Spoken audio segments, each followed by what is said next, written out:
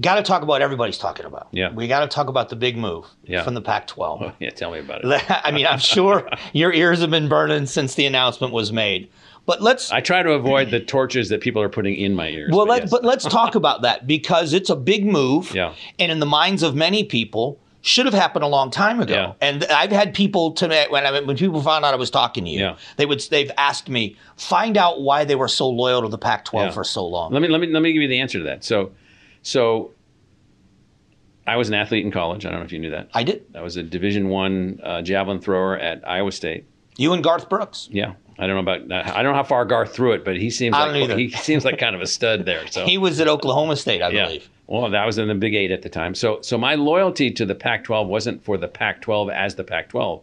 It was to regional athletic conferences competing against each other and then competing nationally. So I'll just go all the way back. So I've been deeply disappointed that the football championship series, the selection of the bowl series, isn't the conference champions. Right. That it's a committee and so forth and so on. And that's fine. But I just thought that you should have these conferences.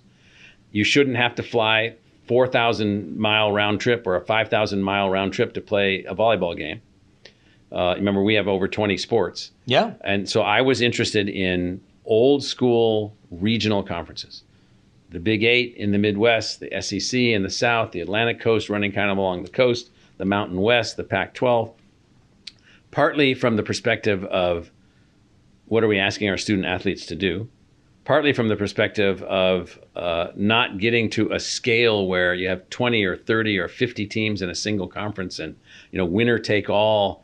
I mean, so our assignment is to produce great student athletes, to graduate them, to compete at the highest level of athletic performance, to demonstrate to the country what competitiveness really is, to produce a few professional athletes, which we do, and to produce a lot of Olympic athletes, which we do, between the colleges. And so my commitment to the Pac-12 would have been the same as if I was in the Big 12 at the time, or the Big 8, or any other conference. And that is, could we keep sports college at scale? Could we keep sports in the spirit of the athletes that made some kind of sense? And we're sort of past that now. So what was the decision maker for you? What was it where it said, okay, this is a better option for ASU? Well, so in the last year, the Pac-12 CEO Council met dozens and dozens and dozens of times. And then last week, I think I canceled 30 meetings of my normal meetings to deal with Pac-12, Big 12 issues. And so, we had what I thought was a great offer from Apple. Most of the fan base didn't think it was a great deal, but I don't think they knew that much about it.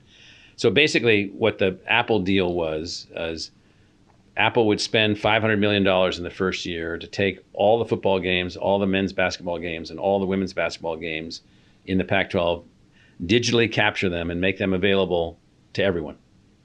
And you could play the games whenever you wanted to play them. That's a huge, huge, huge thing. And all of the data from those games would be available. So you could zoom in on Mike Broomhead, the player. You could zoom in on, great plays. You could be watching all the games at the same time if you wanted. There was going to be a fee for that, and that was the big uncertainty. And then a guarantee of a certain price, a certain income to the schools, and then a joint partnership going forward of anything above the guarantee would be a 50-50 split. So from my perspective, you kept the Pac-12 together as a regional conference. You move towards the broader football championship now, which now is going to have 8 teams instead of 4 teams. And that meant that the conferences would really be there. And then you'd have this whole new way to broadcast digitally all of your content. Most of us thought that was a pretty good deal, including me.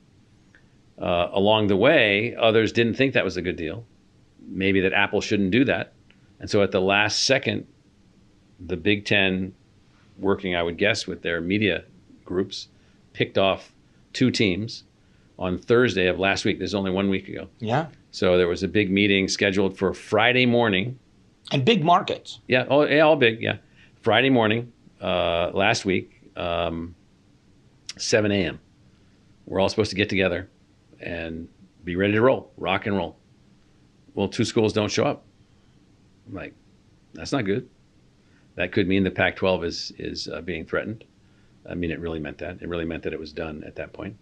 And so by 10:30 that morning, and I'm not going to walk you through everything that would allow this to happen, but that meeting was at 7. That meeting ended right before 8. And by 10:30, I was meeting with the commissioner of the Big 12 and 3 of the presidents. Now, just imagine that. Yeah. Now, that doesn't just happen. Right. And then later that afternoon, they accepted our desire to join them, and we next year will be a part of that conference. Mm-hmm. And so what this is we make very hard decisions here, right, with lots and lots of diligence and lots of focus, and we do listen to everybody. The inputs about this and this and this and this, and so at that point, regional conferences gone. Would you have made the decision to go if it broke up the rivalry game with U of A? We had already committed, Bobby Robbins and I had already committed that we weren't going anywhere but together. No. And it's important to keep that bowl game. It's great for me because I'm a Miami Hurricane. Yeah. And so I can watch that just for the passion and the rivalry that it is. Yeah. I don't have that emotional investment. It doesn't matter what the records are of the school. It is a great game every year. So Arizona and Arizona State, we are sisters, rivalrous with each other, jealous from time to time of each other, and we have all of the things that go on in real families. This is like a real family. You love each other, you argue with each other, you stomp out sometimes, but we had decided as a family that we were not separating.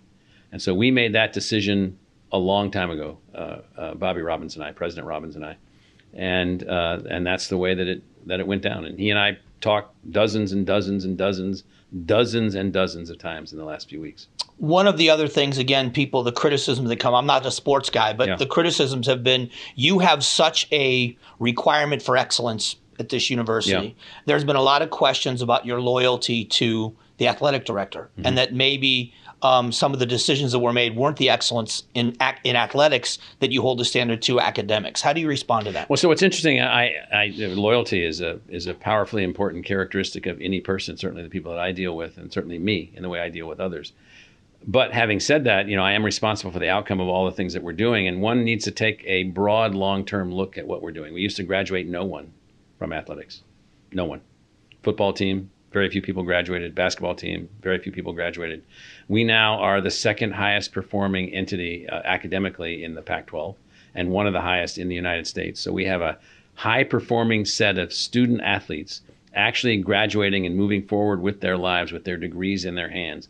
And I'm very proud of that because it's been very important in football. While we've also been underperforming in football and underperforming in basketball, men's basketball, we believe that we are still in the hunt. And that means then that when we come back and become athletically more competitive, we will then be both academically and athletically competitive at the highest possible level. And not everyone can say that. And so my commitment is to that outcome. In all things and with all people, I hold everyone accountable for all kinds of outcomes. And so net, we've made huge progress in athletics. We now have to make progress in football. We have fired 2 coaches in the last several years. That's been very expensive. This coach, Coach Dillingham, young, kind of a savant in football. I mean, people are talking about him as if he's a prodigy, and so we'll see if prodigy can happen here. And in basketball, men's basketball, we are making serious progress. In women's basketball, new coaches, and if you look at all of our sports, where we are, where we're doing, people are concentrating, and I think disappointed about football. Absolutely, yeah. And so am I. But that's not the whole story of the whole thing that we're doing. I mean, we're running a very large, very complicated athletic department. We do have a completely renovated, unbelievable state-of-the-art football stadium. We do have new facilities in baseball, new facilities in golf. We're going to be building new facilities in track. The athletic department is a massive enterprise with over 20 teams, hundreds and hundreds of athletes. We have swimmers breaking world's records in swimming, but people aren't paying attention to this. We have the Olympic swimming coach, the Olympic wrestling coach, the Olympic women's triathlon coach, all working for us, Olympic golf coach. We have all these people working at ASU. So the coaches that we've been hiring, the things that we've been doing, we're underperforming in football. And now is the time to see whether or not our prodigy can make it happen. So the naming rights to the stadium, how did that happen? Well, so all along we've been looking for ways to pay for athletics. And so there's many stadiums at colleges and professional stadiums. And so we've been looking for the right kind of partner. You know, we can't just have anybody name our stadium. And so you know, finding financial organizations, healthcare organizations, others that sort of live in the same realm that we live in, you know, they'd like to get their name known, and we'd like to get some resources to help our sports programs to be successful. I've already heard from the WVU, West Virginia University President Gordon Gee, Iowa State, Wendy Winterstein, Baylor, other schools, Kansas, Central Florida called me.